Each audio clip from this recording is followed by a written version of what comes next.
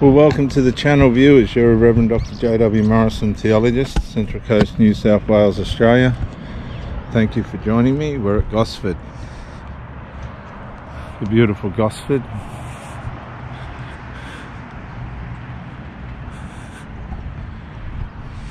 Your relationships, probably your intimate relationship, is probably the most important part of your life relative to damage and what can happen to you. Look at these birds. I do apologise, I've had tremendous equipment problems. I do ask for your forgiveness, but your intimate relationship is going to have a tremendous impact on your life, both positive and negative. Look at these two ducks, male and female. Or no, it could be two females, I'm not sure. But look at them. That's pretty good footage, isn't it, viewers? Look. I frightened them, I don't want to frighten them. And so it's something that you want to take tremendous care of. You don't want to be hurt in a relationship, and you don't want to hurt somebody else either. But unfortunately, this seems to happen or be happening more and more often now in this time in which we live. I don't think I have an overemphasis on my attention that I want to give to my relationship and the way in which I want it to be healthy and happy. But I've run into some people that just aren't going to reciprocate that. And this has happened through enmeshment. They're enmeshed. They're enmeshed with their children. They're enmeshed with family members, interferers, that seem to be able to sabotage the relationship. And this is coming to these people by way of previous relationship breakdowns. And they surrogate their children. And they become, and these are adult children, they could be late teens, early 20s, 30s. By the time they're in their 30s, it's pretty well a part of their life by then. There's not much you're going to be able to do about it. It's going to come down to the individual's ability to navigate their relationship in a healthy way. And I've met some really nice people, women, that have just been unable to get to the finish line successfully in the relationship. And this has come at great expense. You may not see it on the surface, but it comes at great expense, because when you have a relationship breakdown, it comes at a cost. Will we walk along there? Yeah, we'll walk along there. It comes at great cost. Psychological cost. The pain, the trauma. Even, see, this is what I've learned, viewers, and it's really important. Even the dumper suffers trauma in a relationship breakup. Even the dumper suffers trauma, because you can't be in a relationship with somebody and think that you're just going to be able to walk away unscathed. It doesn't work like that. The human psychology and our spirit and the way that we're made up doesn't work like that. It's just not how it works. And so it's really important to give yourself time to meet somebody and to get to know them before you start to engage sexually with them. But you might say, well, what do they like sexually? Well, I can give credence to that. If you want to try that and see if it's all compatible, good. But what's happened to me in the last dozen women or so that I've met, and this is the truth without telling a lie, I've gone for a walk along the waterfront with them here, and the next thing we're back having sex within an hour. How's that supposed to work? The last woman I met on the internet, I went to her place with Chinese. We were smashing within an hour. 2 years it lasted, and the arse fell out of it, and it was horrific. It was the shortest relationship I've ever had. 2 years. Dealing with enmeshment and all the breakdown and crap and garbage of that had nothing to do with me. So you've got to be careful of who you become intimate with. Because if you're a person that wants to build something substantial and you're in with the wrong person, you're just going to become a form of supply.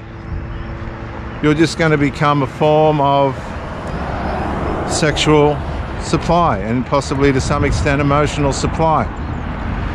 And if that person's narcissistic or psychopathic, or there's some other absence in their makeup, just some ducks there, viewers, splashing around. That's a male and a female.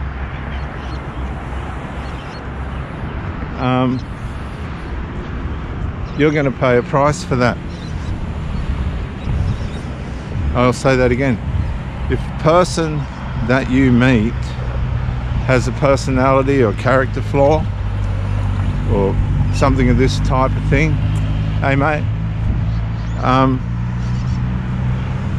you're going to pay. And you can pay in all different ways. And the fact of the matter is, it's not about you, it's about them. What's happening with them?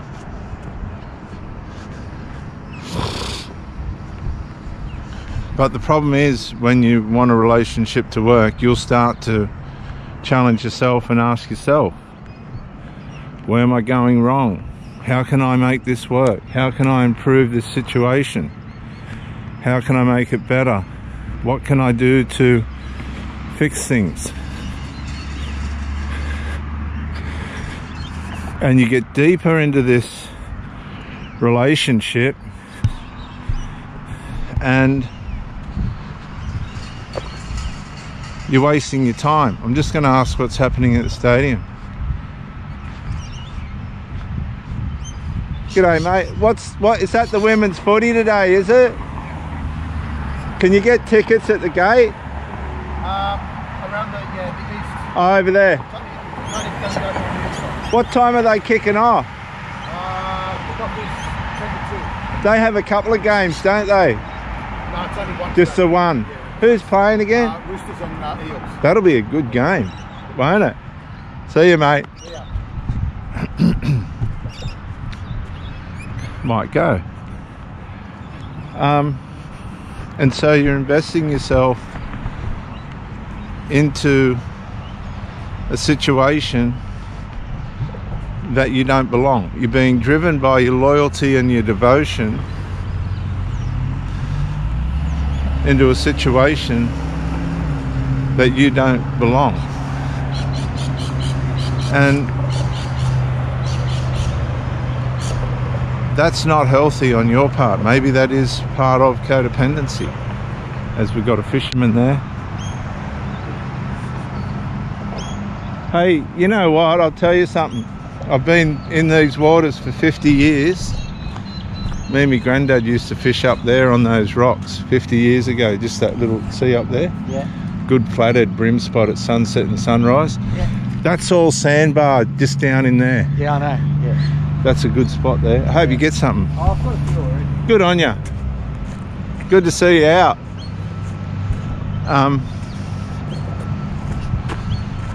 See, codependency is driven by our innate loyalty and faithfulness to things that we commit ourselves to, and sometimes we can't stop the momentum of that. This happens to a lot of people in cults that I used to help. This happens to a lot of criminals. They become attached and addicted to behaviors that are wrong and illegal, and their loyalty, devotion and faithfulness commits to these things.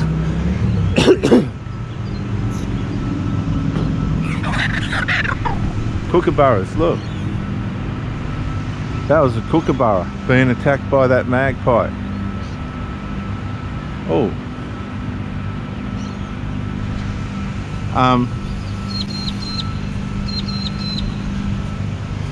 And the attachment becomes so thick that it's very difficult to find your way out of it. And so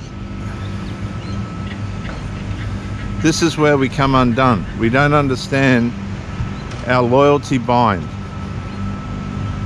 and when we release it into the wrong areas and the wrong places, that's where we get into trouble.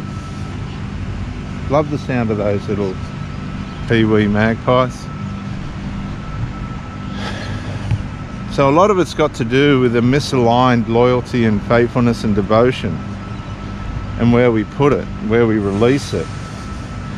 And when we release these things, it's very hard to wind them back. That's where the trauma comes from, because we've put ourselves, bound ourselves, tied ourselves, fettered ourselves to things that we shouldn't have.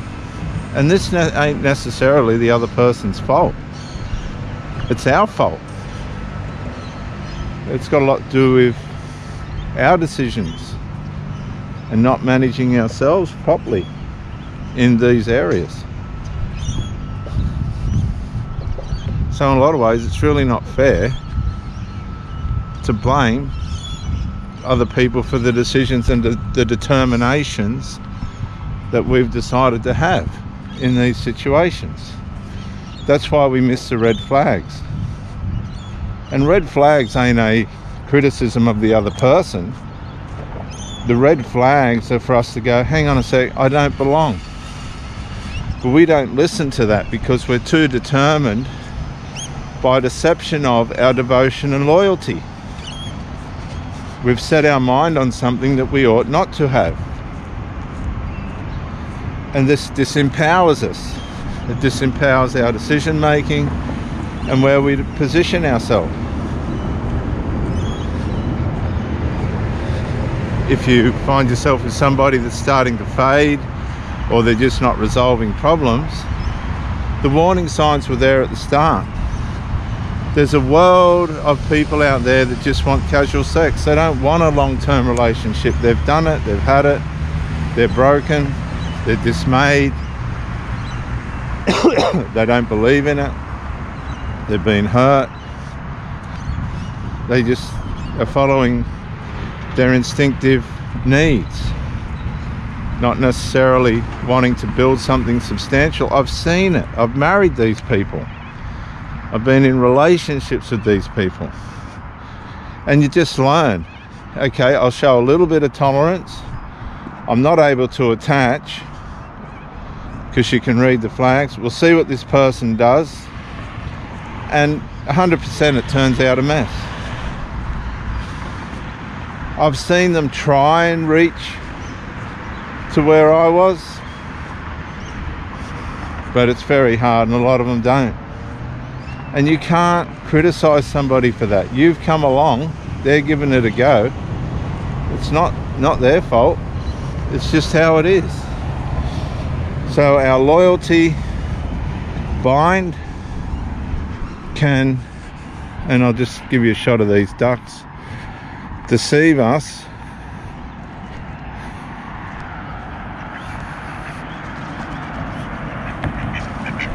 Look at him.